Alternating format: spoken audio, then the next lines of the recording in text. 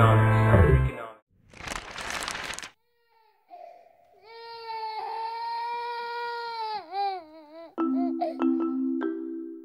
New parents look at successful families and successful parents, and they just want to copy them, and so they try to do the things that they think that they did to get their family so smart and good and whatever, which is really just can be a really bad mistake of correlation causality. So like, you're gonna take your kid to, you know, every Mommy and Me music class, and you're gonna take them to the museum and start looking at all the Greek and Roman sculptures, and you probably already were playing Mozart in the womb and things just to get the brain really stimulated.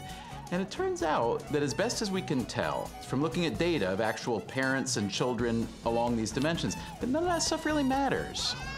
It just doesn't make your child better, smarter. It might make you happier, might even make them happier, it might also make them miserable. But it turns out that those are not causal elements.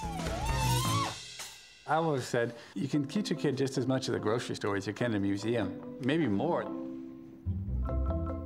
My entire academic life has been devoted to figuring out tricky ways to get at causality, because the world doesn't just offer you up causality. Okay, what you see in the world is correlation. What the world gives you is things are moving together or they aren't. But to be useful, you need to dive down to be able to strip away what's causing what, what's not causing what.